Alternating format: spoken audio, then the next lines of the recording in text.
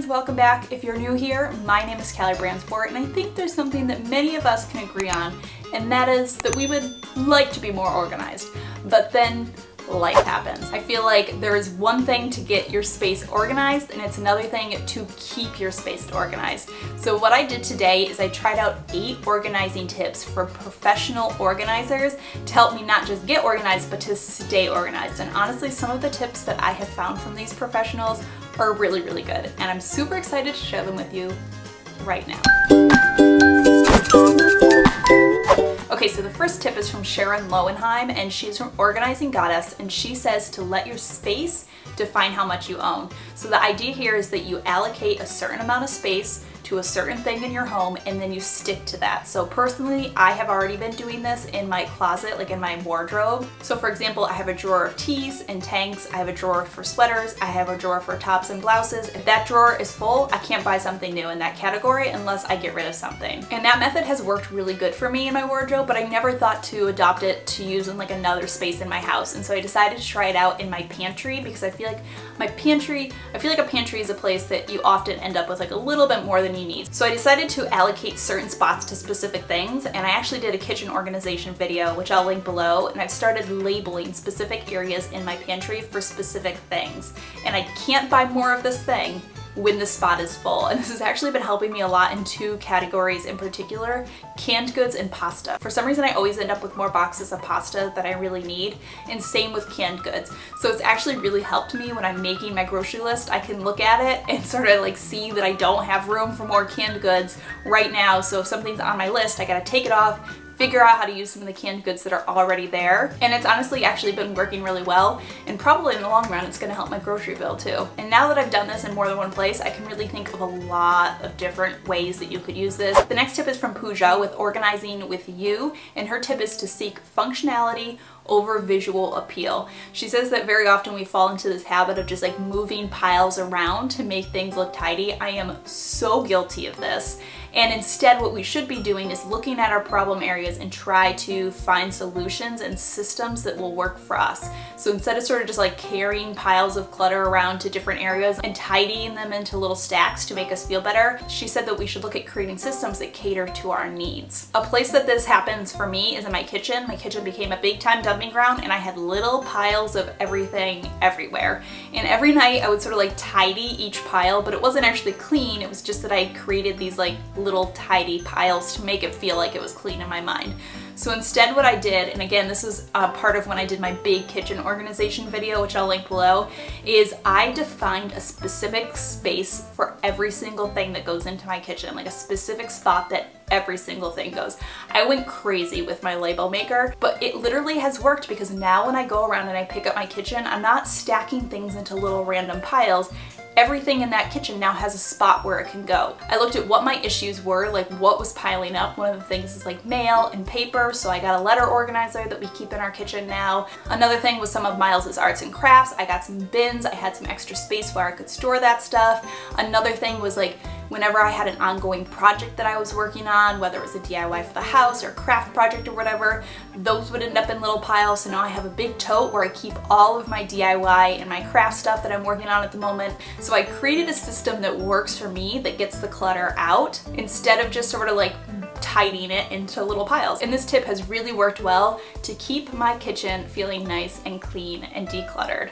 Tip number 3 is from Linda Samuels of Oh So Organized, and she says to prevent clutter by having awareness of what you're doing. And the example she gives is when you first walk in the door from being outside. So I don't know about you, but when I first come in the door, usually I kick off my shoes, I throw my keys down on the counter, diaper bag is on the floor, and like whatever other random things I'm trying to hold on into my hands, like my child's cup and like some snacks that he was eating and like the dog leash or whatever, it ends up on the counter. So she says instead to be aware of this and to instead make a habit and say, okay, for the first 2 minutes when I walk in the door, it's dedicated to putting stuff away. And for me, what it really came down to is I needed it to be really easy and accessible. So I needed all of those things that I needed to put down to be very close and accessible to the back door. So when I walk in my back door right now, there's now a place for my son's jacket and my shoes right at the back door. And there's also a shoe organizer right there where I can put my shoes. In our house, shoes were always a huge source of clutter. I would never bring them all the way up to my bedroom every single day. And honestly, I pretty much just wear the same 3 shoes over and over again. So now I have a spot where those shoes live right by the back door where I come in and out. And then lastly, as we walk into the kitchen, I have a hook where my keys go, and then right behind that there is a paper filer where I can put any mail or paper that I may have walked in the door with. This one kind of takes two steps because one, you need to look at what do I always come in the door with and how can I make simple, easy, accessible places to put this away. And then two, you kind of have to develop the habit of doing it. And that takes a little bit of time. So you could try putting a Post-it note on your door, the door that you come in, that just reminds you like 2 minutes, put everything away, or whatever you want to do, because it is going to take a little time to get into the habit of like walk in the door, put the stuff away, as opposed to walk in the door and throw all the stuff down. The next tip is from Regina Lark of A Clear Path, and she has a tip that I love and I have used in many aspects of my life, and that is that everything has a place and everything goes in its place. And the idea is that literally everything in your life has a space where it belongs, where it needs to go. I had used this tip a lot in my life, but I really hadn't like adopted it wholeheartedly to all of the stuff in my life, so there were definitely some things that fell through the cracks. And so what I've really been trying to do lately is like literally everything that comes into my house, I try to have a specific place where it lives, a home where it goes. So whenever I'm picking up, I'm not kind of like holding clutter, wondering, moving piles around, wondering where it should go. I'm holding a pen, I know where the pens go. I'm holding like an unpaid bill, I know where the unpaid bills go. So it's really about having a spot where every single thing goes. And Regina even goes as far to say is don't bring something new into your home until you actually already know where it's going to live. Personally for me, this is one that you can't just like tackle in a weekend. It's just something you kind of slowly move through. I'm still personally like always moving through it and finding things and realizing that they don't have homes and then finding the right spots for where they go. For me, what really works well is labeling things. Label Maker has been my BFF on my sort of organization journey, because I will label something and then, when I'm in a rush, when putting stuff away, I'm like, oh yeah, this is where this stuff goes. Oh yeah, this is where this goes. Also obviously helps other people in your life, like husbands. But the challenge really is to find a place where this item should live or get rid of it. The next tip is from Jody Watson of Supreme Organization, and she says to practice purging often. She says a lot of us tend to neglect purging and only do it twice or once a year, and when we do that, clutter tends to pile up very, very quickly. She said instead, purging should really just be a part of everyday life.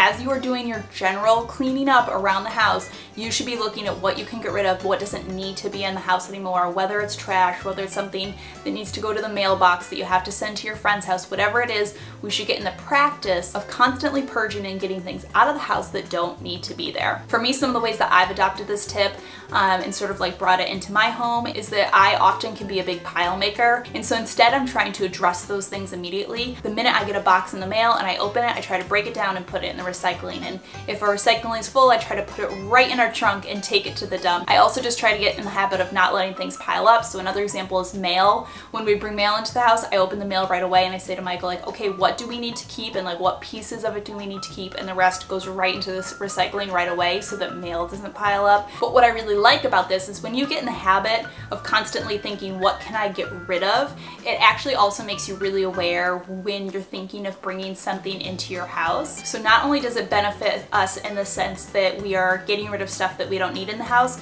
but it's the added benefit that we really think about something before we bring it into our home and bring it into our lives that possibly could end up being just extra clutter. The next tip is from Beth Penn of Beanido Bar, and her tip is to take a photo of your space. I really love this idea because sometimes we live in a space, we become so used to it and so comfortable that like we literally become blind to clutter. We just like don't even realize it is there anymore. And a really easy way to sort of look past that like blindness that we have because it's our own home is to look at a picture of a space. So step back, take a picture of a shelf, take a picture of a closet, take a picture of your kitchen, and when you look at the picture, it allows you to sort of step out of the space and you immediately will start seeing where there's little piles of clutter that needs to get picked up. And I love this little photo trick because it just allows you to see something that maybe you wouldn't see when you're just walking through the space.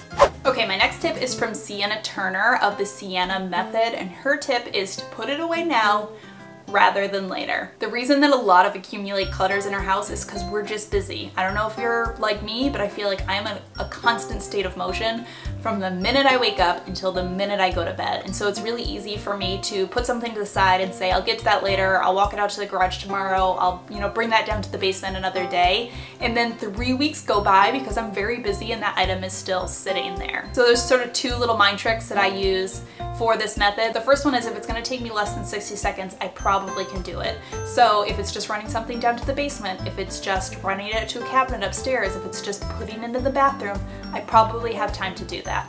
The other one that I really love using is to try to get in the habit of never leaving a room empty-handed. There's almost always something in one room that can go to another room. So if I'm in the living room and I'm going into the kitchen, I might see that Miles' sippy cup is sitting there and I'll take it with me. I'm taking Miles up to bed, so I'll grab his pile of books that I put on the stairs to go up. Just be constantly thinking of what can I take with me where I'm going, and you're sort of pushing items to their final destination instead of putting them off to put them away another day. And the final tip that I saw actually a lot of people mention, and we've touched on a little bit already in this video, is to just like label the heck out of everything. I feel like you can't over label your home, because what a lot of these organizing people said is that basically the more something is labeled, or if something is labeled, the much higher chance of likelihood it is that it is going to end up back where it goes, and end up back where it goes a lot quicker. And it really, at the end of the day, having everything labeled in a place where everything needs to go is going to make that constant motion of organizing just feel a lot smoother. Alright guys, that was my 8 tips from organizing professionals that I tried. Some of these were ones that I kind of used, but I feel like I've adopted them a lot more lately. I really like these. I feel like they're helping me keep my space, my life, and my home just more organized. And I don't know about you guys, but personally, I'm just more at peace and I'm more productive when my space is picked up and organized. I don't know if it's just me. Let me know in the comments down below if I'm all alone. Anyways, I really hope that you enjoyed this video. If this is your first time finding my channel, I hope that you'll hit the subscribe button and stick around. I post 1 to 2 new videos every single week. As always, I hope you are having a fantastic day, and I will see you all in my next video. If you liked today's video, I think that you would also enjoy this video a lot, and make sure you subscribe if you're not already subscribed. You can hit this button right here or hit it down below. Make sure to hit the bell notification as well, because that way you'll get notified every single time one of my videos goes live.